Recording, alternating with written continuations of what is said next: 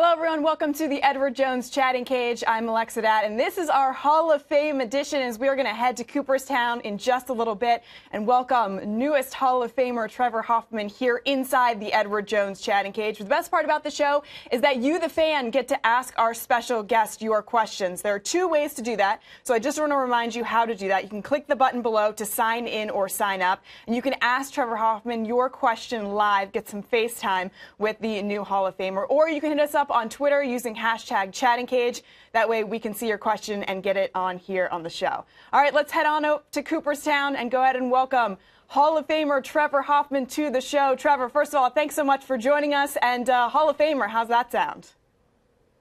Alexa, thanks for having me. This is great. The title of Hall of Famer is pretty astounding. I love it. It's going to take a while to get used to. Yeah, absolutely. As we jump in here with our questions from our fans, Noah Clark says, was the experience of being inducted yesterday into the Hall of Fame everything that you hoped and dreamed it would be? And more. It was absolutely an amazing event. All the Hall of Famers couldn't have been more welcoming of all of us. And until you're in that moment, you're not quite sure how you're going to react or what kind of emotions are going to come over you. And it was amazing to see 50,000+ people out there, your family sitting in front of you, and then to get to honor those that were important for you to be there was great. Yeah, and having your former teammates there and the fact that you were able to honor them and have them stand up and be recognized, what a cool moment all around. We got another fan question here. Coach Kaminsky said, how'd you feel when you saw your Hall of Fame plaque there as it was displayed to you up there on the stage? I was overwhelmed at the weight of the bronze face. It has such girth to it, but I thought then I had a chance to just meet the curator for it, and I'm telling you what, I thought the details, the eyes, the chin, the little bit of grizzle in between the eyes was done perfectly, and I couldn't be more proud of it. Yeah, I think it looked a lot like you. I think they did a really good job. All right, we got a fan here in the Edward Jones Chatting Cage who wants to talk to you. Hey, what's your name and what's your question for Trevor? Hey, Trevor. This is Donnie from New Jersey. How's it going? I'm good, Donnie. How are you? Going good. First off, congrats on the induction. And I just wanted to say, Thank you. I just kind of wanted to know, like, what your pregame routine was like. Obviously, certain days you knew when you were hot and when you were cold, but what was it like leading up to the games on days that you kind of thought you were going to pitch? Yeah, I tried to make it as normal as possible on a day-in, day-out basis so that I had my certain checkpoints that I could rely upon. Obviously did a little bit of homework on the lineup and what it would look like at some given time, and just trust the process. I love the fact that as a former infielder, I got to play every day, and being in the bullpen as a relief pitcher and a closer, I was ready to go every day, and so it was a nice marriage. Trevor, I mentioned that you had a bunch of former teammates up there with you in Cooperstown. You also had your mentor and friend, Bruce Bochy, who skipped the Giants game in order to be there with you. A. Flanagan77 on Twitter wants to know how special that was for you. Yeah, unprecedented is the word that I heard a lot of. There's never been a city manager outside of a Hall of Famer that's been able to come back. And it shows the true class and respect that he has for his former players to make it back here to Cooperstown. I mean, a red-eyed 3,000 miles to do something like that for me, and Tram being a part of his staff was overwhelming. We had a chance to visit last night and yesterday evening. I know he's heading back because the Giants are playing the Padres, so I'm glad he's only going to miss one game. I told him I thought it was a little bit of a precursor. He's just kind of taking a look, doing a scouting report for when he's going to be up there. Yeah, no doubt. Absolutely. We got another fan here who has an interesting item with him. What do you got there with you? What's your name and what's your question for Trevor? My name is Chris. I'm originally from San Diego. My mom sent me my Trevor Hoffman bobblehead, so I have him here with me today. First off, Trevor, congratulations. What a proud day for you and your family and all of us Padres fans all around the country.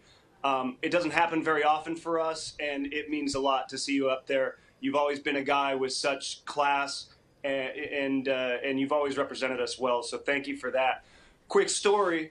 In 1998, I won a contest with my father on a radio station in San Diego, and they sent us to New York for the World Series, and we were so excited that we showed up to the Players Hotel at the Grand Hyatt, and when we saw you walk through the door, we put on Hell's Bells on the boombox, and you quickly tried to find the off button and politely told us that that's only for game time, but we were so excited. That was just a magic for everyone involved.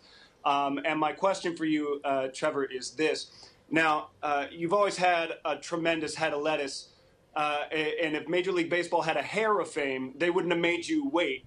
They would have gotten you in first ballot like you should have been this time around. But my question for you is barber or salon? And also, where do you come down on the Padres colors for the future? I know they're going to be maybe redesigning. There's some rumblings of that. So what do you like? Well, first off, thanks for sharing so many great memories that you've had as a Padre fan. 98 was obviously something special. I might have been a little over the top with not wanting to hear Hell's Bells, but I think that's great. Honestly, the hair has kind of done a few different things. I appreciate that. I try and keep it down so it doesn't blow around in the wind too much. College days it was high and tight with a flat top, but the alleys are getting a little bit deeper, so if I add a little bit in the back, it kind of takes the focus away from the front. But I'm okay with the colors. I think the brown and yellow is something that's probably going to come back. I think they'll do it tastefully. I'm a little partial to the orange and blue that we played in with the pinstripes.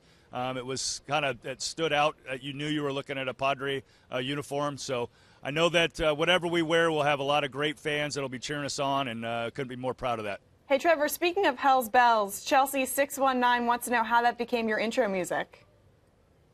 Good question. Eric Meyer and Chip Bowers in the entertainment department said, you know what, you're kind of coming out to a bunch of random stuff that really doesn't have a lot of energy. We have this song by AC/DC that might be a little bit more on par with what we're looking for. I think Dr. Charles Steinberg at the time was part of the management team, and he's going, we need to create a little bit something in regards to the Major League, the movie with Charlie Sheen. And I think the first time they played it in the middle of season 98, the fans were a little bit taken back by the first bell, but then immediately embraced it. And it really became larger than life and a much bigger entity than I thought it was going to be. Yeah, and follows you into the Hall of Fame. Pretty cool to hear that. Brian Kapner wants to know what the weekend was like overall, meeting all of these Hall of Famers. You got 50-plus Hall of Famers sitting behind you on that stage while you were giving your speech.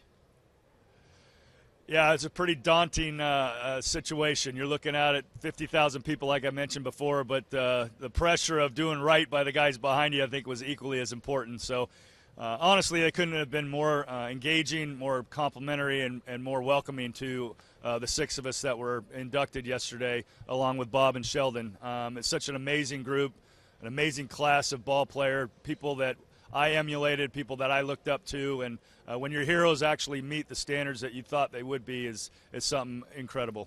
Trevor, that leads us to our EDJ question of the day. Did you ever think that you would go from being drafted as a shortstop to 601 saves to being enshrined in Cooperstown?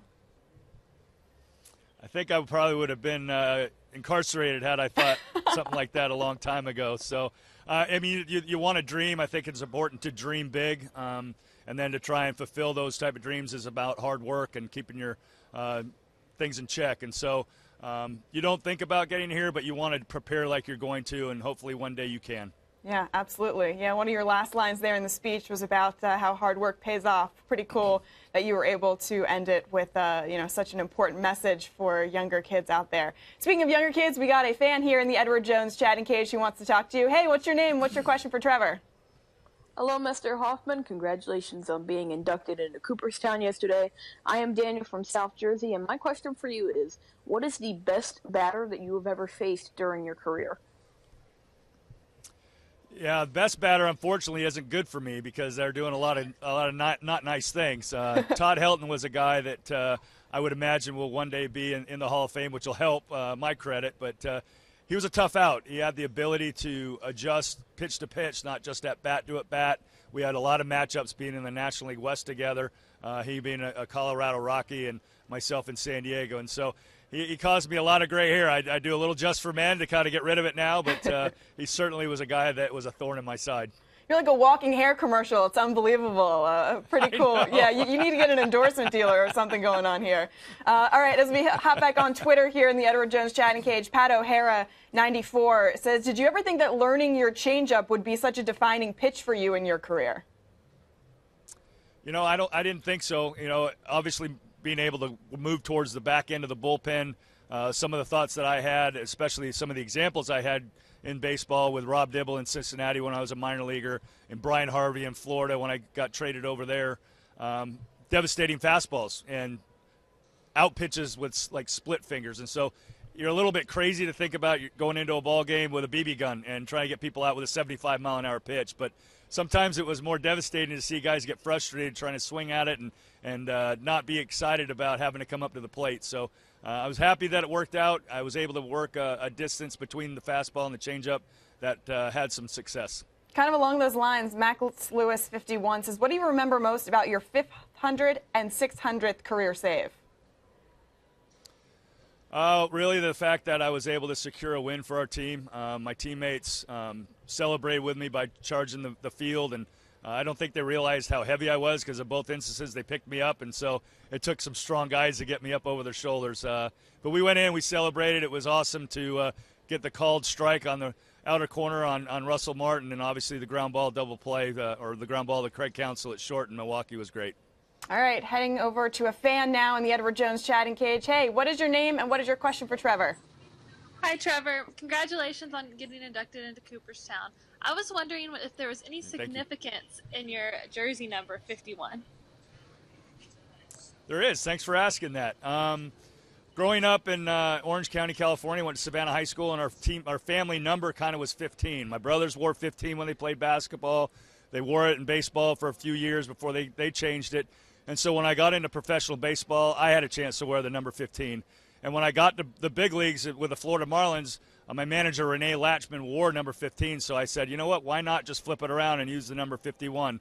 And it worked. It felt comfortable when I put it on. I got a chance to wear it over in San Diego after a few games with 34. But it's amazing how a number can feel so comfortable. Pretty incredible. Hey, we're also here on Facebook in the Edward Jones chatting cage. Joel Shepard is watching us here on Facebook. Hey, Joel. Joel wants to know if you could strike out one batter in any era, who would it be? Oh, wow. I think Ted Williams for me would be something that would be pretty special. I had a chance to meet him and talk with him personally in San Diego, a gentleman being from San Diego. He was also a mentor of my brother's when he was with the Boston Red Sox, and had a chance to talk baseball and talk hitting when he was a young professional coming up with the Sox. So obviously his exploits are what they are. He was an amazing hitter. He got 5 years taken away for his military service, so his numbers could even be more grand. But to be able to face Ted Williams, I know I probably wouldn't strike him out, but to be able to stare down that line to the catcher with him in the box would have been amazing. Ooh, you just gave me goosebumps. I think every baseball fan would want to see that. That would be pretty amazing. Speaking of San Diego, it's you, Tony Gwynn, and Dave Winfield in the Hall of Famer as Padres. Jacob Elwood 9 wants to know what that means to you.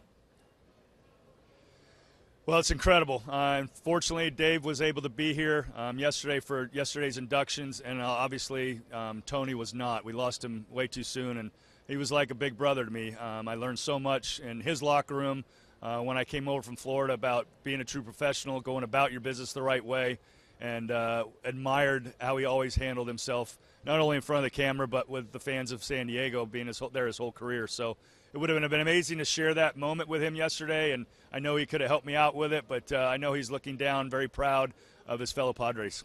We're also here on Facebook, like I mentioned, with Charles, who's watching. What's up, Charles? Wants to know who are some of the great setup men that you've worked with that you want to shout out? Oh, that's awesome. I appreciate you thinking about those guys. Our bullpen coach now, Doug Bachler, is somebody that we shared a bullpen together with, and I love his personality. I love his humor, and he always kept things light. I had a chance to work with Scott Linebrink and Akinori Otsuka, who's also with the organization. But Scotty Linebrink was a kid from Texas that loved his Texas hard fastball and never backed down from anybody. And so he was a blast to work with, and so was Aki.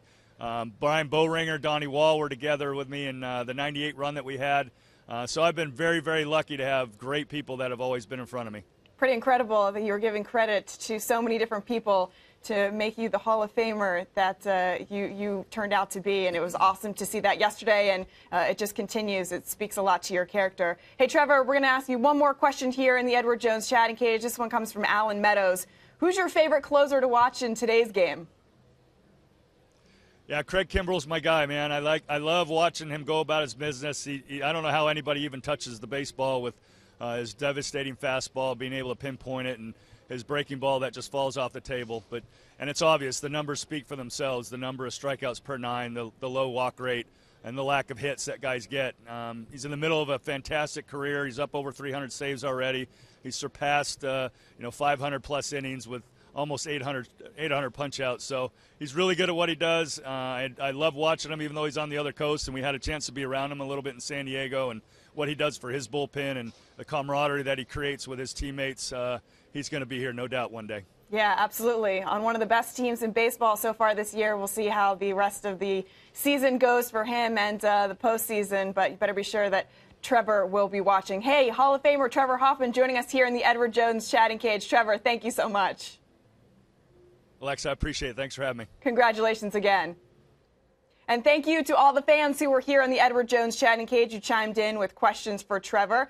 Make sure you check us out all season long here on the Edward Jones chatting cage. We got more coming up a little bit later. But until then, Alexa Dat, we'll see you next time.